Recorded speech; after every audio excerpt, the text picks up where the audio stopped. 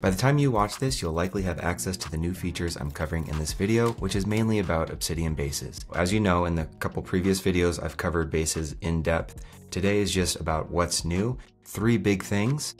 The group by feature, where we can group our data by a given property, and I'll show you 3 examples in 3 different bases here. The next we have adding table summaries. I'll show you what that looks like. It's pretty cool. And then also a new view. So instead of just table or cards, we now have list view. Let's explore when we might actually want to use that. A random but nice change is that we can now toggle the theme with a single hotkey.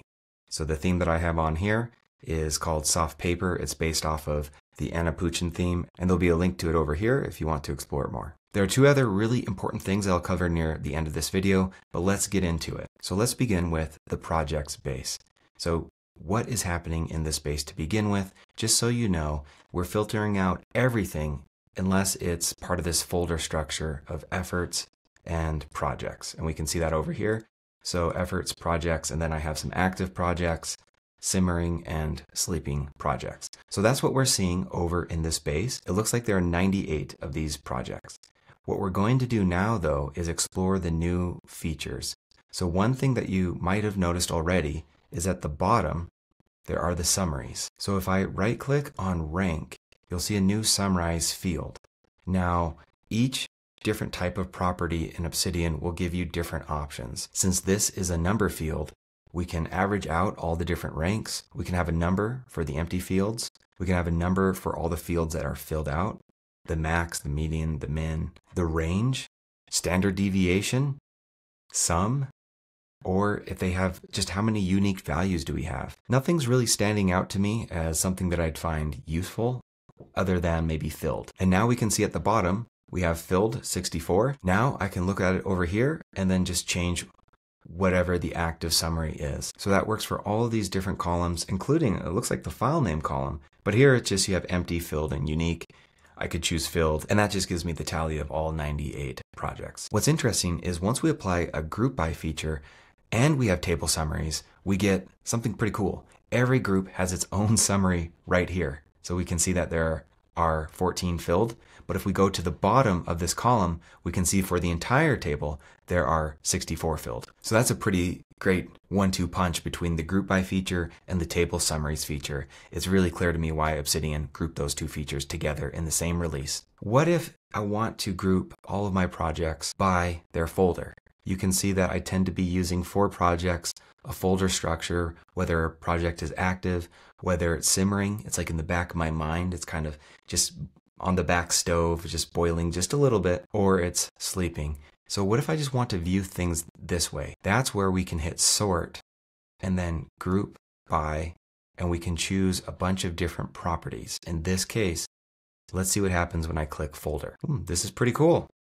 So now we get a sense that I can just scroll through these and immediately see what folder that they're actively a part of. I like the visual separation when we can use the group by feature.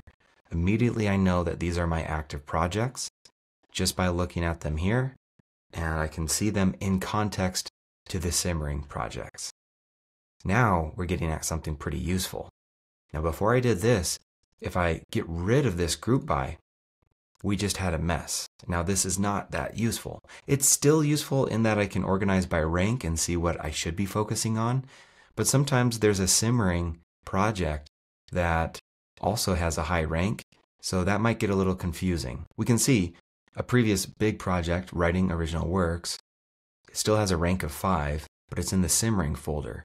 That might confuse me. So this is just an area where if I add a little group by folder, now I'm getting higher quality results that make more sense in less time. Now you're looking at projects group by folder. How might you use the group by feature? I'm very curious. How might you group your information? Is it by something else? Is it by time, file extension? What properties are you excited to group by, or that you've already experimented in group by? Let us know in the comments. Let's learn from everybody. So if you have an idea or something, I definitely want to hear about it in the comments. So what I like to do though, if I find a good grouping or something, I want to save that. And I don't want to rely on my memory that I can spin this back up in the future. So let me go ahead and show you how you could then duplicate this as a view for the future. So if you like this view, and it's different than your standard view, you can go over to the views area, click on this right arrow, and then what I'm going to do is click on the three dots and duplicate the view. And then I'll say something like by folder. And it turns out I've already done this, so I'll just add an extra parentheses.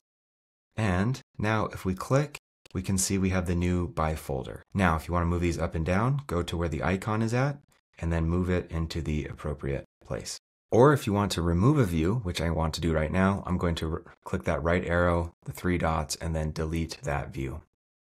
You can see I've also done a few different views right here, and we're about to walk through them all. So we've already covered summarizing a little bit, and we've already covered grouping a little bit. I'm about to cover what the list views look like and when I found them to be useful so far. For this video, we're just going to stick with my projects base. But if you join our membership, which is a new experiment that we're trying, that's where we'll have the extended cut of this video, and I'm going to go over all of my notes and how I might organize them, and you'll see I have a few things built out for us to look through, and then also when there are notes that I want to garden. Usually it's I want to plant or link them to other notes, I want to cultivate them, and we'll go through a few different views in the extended cut. So moving forward, let's check out the new list view. Now I have a few I'm about to show you, but let's pretend we're starting from scratch. So again, what I want to do is click on view, the right arrow, and then change the layout. And we used to only have table and cards. Now there's a new list view, and I would not be surprised if there are a few more views on the way shortly. But for now, let's click on list view and see what happens. Oh wow, okay.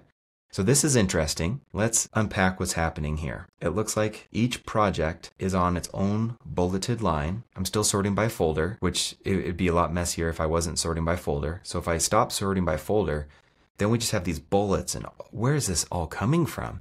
So let's unpack this together, but let's go ahead and put the folder group by back in so we can just kind of focus on the active projects. And so what's happening is under properties, we have displaying file links. It's showing the files that are linked to the existing file. So if we remove that, we'll notice it's going to clean up the list dramatically. This looks more manageable. It's making a bit more sense.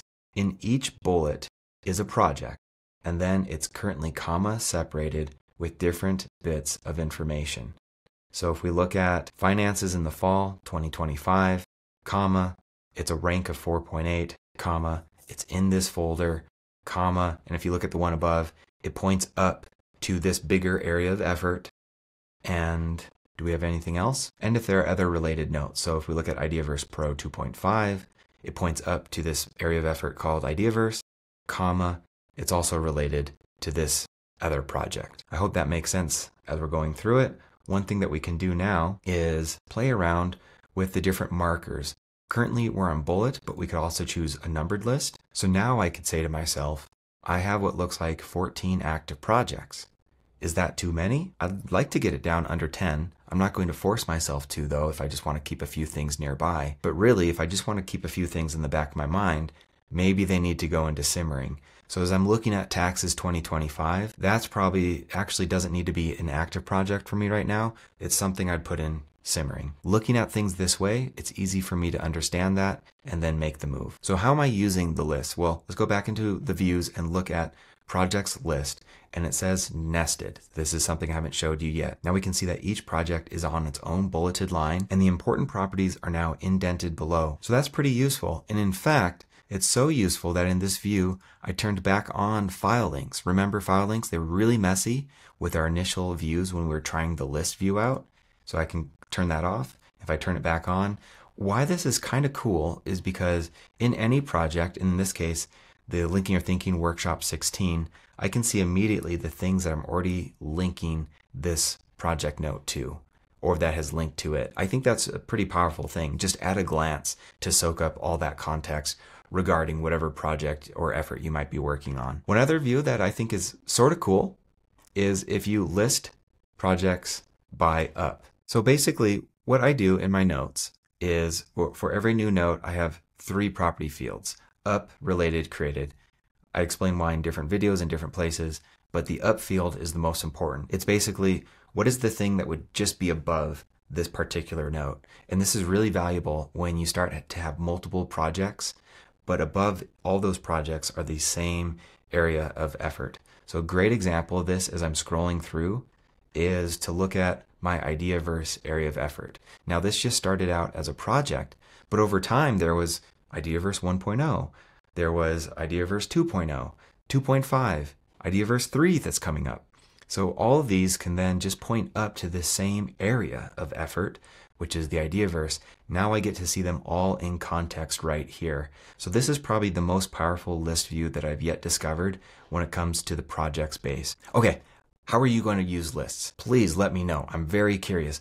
Type in that comment, the description, what's going on here. I will definitely try it out. And then if it's really amazing, I'd love to share it with everybody over here as well. We'll explore a few different list views in the garden base in the extended cut of this video for members only. If you're curious about watching that video, the link will be in the description below. So in a nutshell, this new release has 3 features that you should be really aware of. 1 is the group by feature in bases, 2 are the table summaries, and 3 is the new list view. If you found this video valuable, please give it a like, subscribe, thumbs up, comment below. It's all really appreciated and lets me know what's resonating with you in these videos. Should I do more of these videos, these what's new videos in Obsidian? It's really up to you. And if you want more of that lovely bases action, rest assured I have 2 huge videos on bases already.